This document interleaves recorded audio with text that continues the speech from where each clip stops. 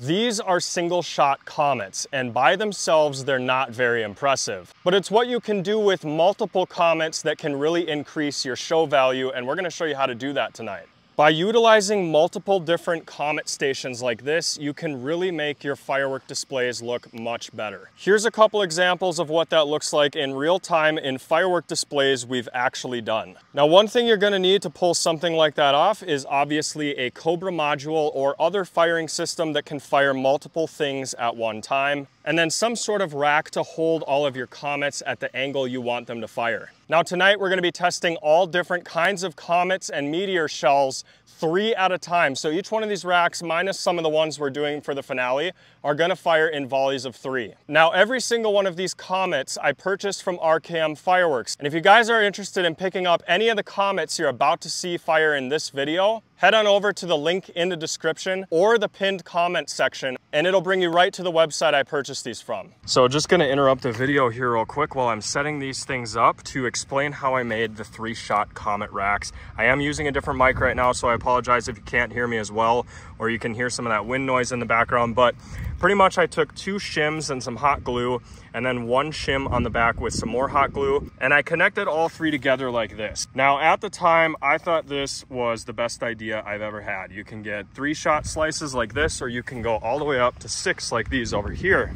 And that looks pretty cool, right? Well, we've actually had a lot of issues lately with these things falling apart. So during setup, it's kind of a nightmare because we have to wrap the bottoms with tin foil like you see here. And we do that so the quick fuse on the bottom of the comets doesn't jump over to the next one, because we did have some issues with that in a previous video. But the biggest problem I'm having right now is as I'm setting these up to the modules, they are falling apart on me. And so these racks are not as stable as I originally thought they would be.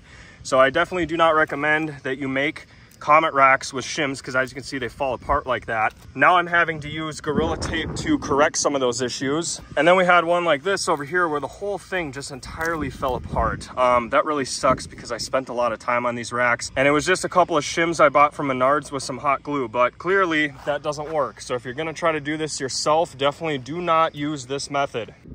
What do you recommend, Garrison? Me?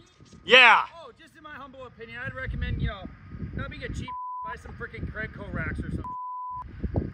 Hey, by the way, I'm giving you the bird. This one's shorter, so this is a permit to fly this bird. You got a permit to fly your plane? So now that I got everything set up, I do just want to remind you guys, definitely do not use the method with the shims and hot glue. It doesn't work. Instead, you'd be much better off getting those Credco racks and actually angling these out, because as you can see, the angle does vary sometimes. Like here, it's a little more dramatic than there.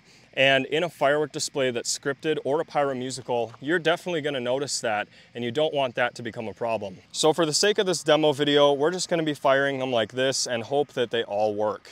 But we have 3 different channels out here tonight. Channel 1 features 18 3-shot Comet racks.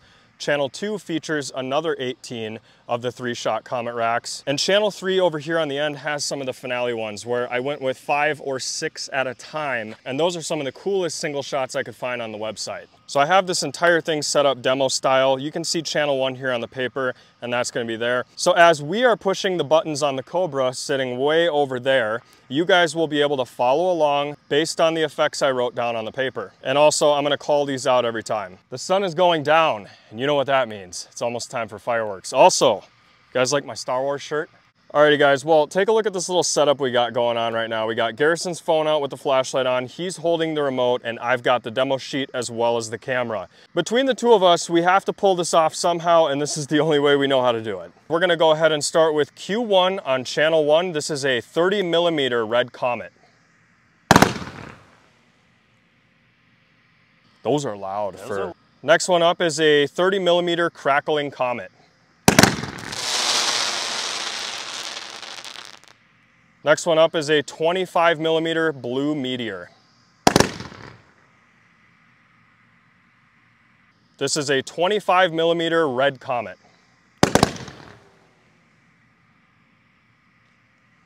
$30mm purple meteor. Back to 25mm, this is a blue Comet. Number 7 was a misfire, and that's because when we checked continuity, this was the only one in the whole lineup that was not green lit, so we're just gonna hand fire that after we're done with this. Number 8 is a 30 millimeter white meteor. Whoa, I almost missed that. 30 millimeter blue comet.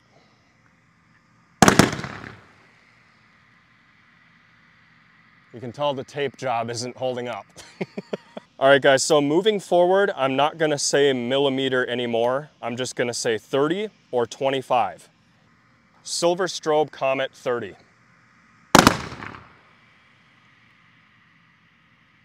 Red strobe comet 30.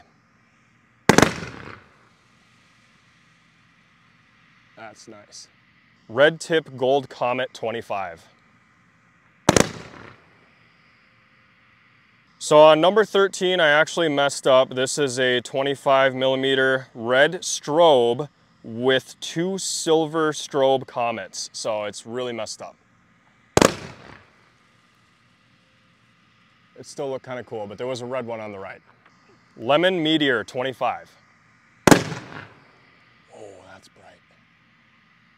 That looked like the Roswell incident for a second there. Green strobe comet 25.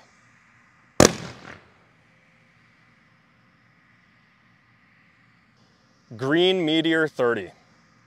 That was really bright. Orange meteor 25.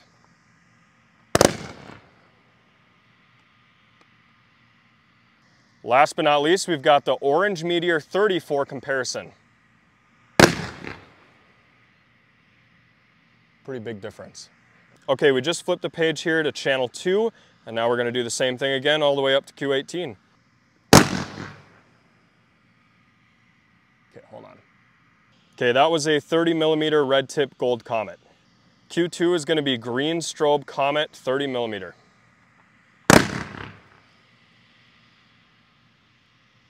Very nice.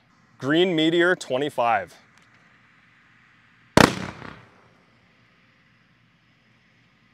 Green tip gold comet 25.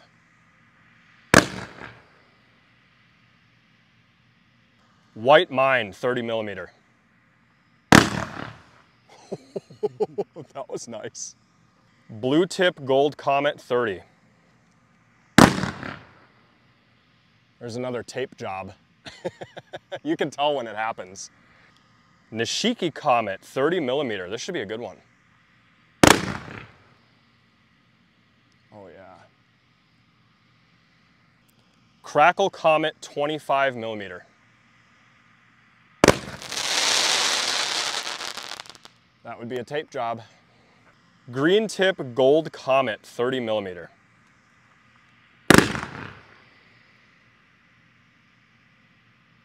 Red mine 30. Silver comet 30.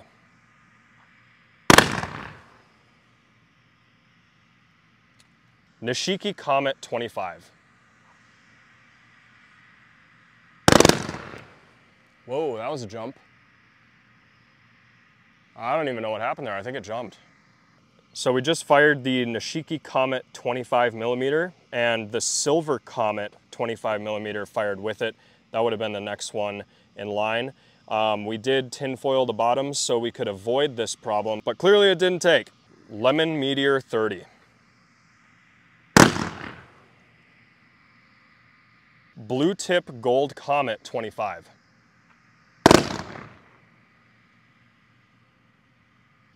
Blue Mine 30.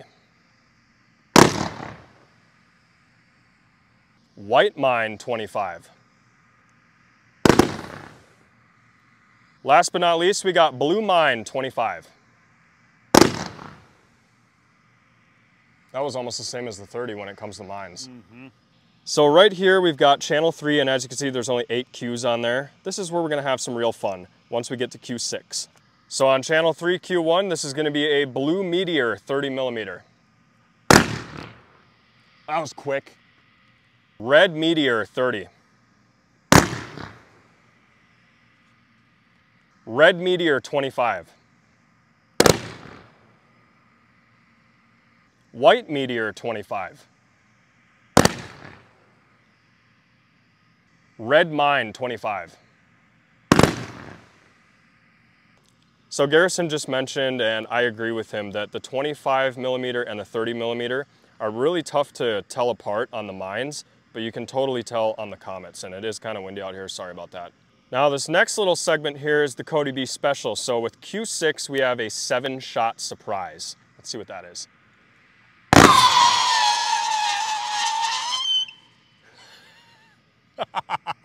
They should make that a slice. Yeah.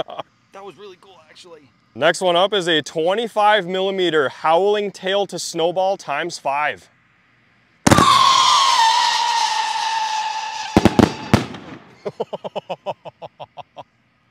I like that. And ladies and gentlemen, last but not least, we've got the big boy 30mm red tail snowball times 5.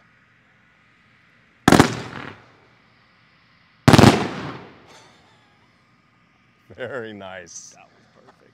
So as you guys can see, every single one of our single shot Comets went off tonight, minus Q7, but we knew that was gonna happen, so we pulled it and we're gonna hand light that. We're just gonna stick a little bit of green fuse down there and get back a good distance, and we'll get you a shot of that one before we end the video. Nice. Yeah, I bet. So a couple takeaways from this video. Obviously, the shim method does not work. They fall apart.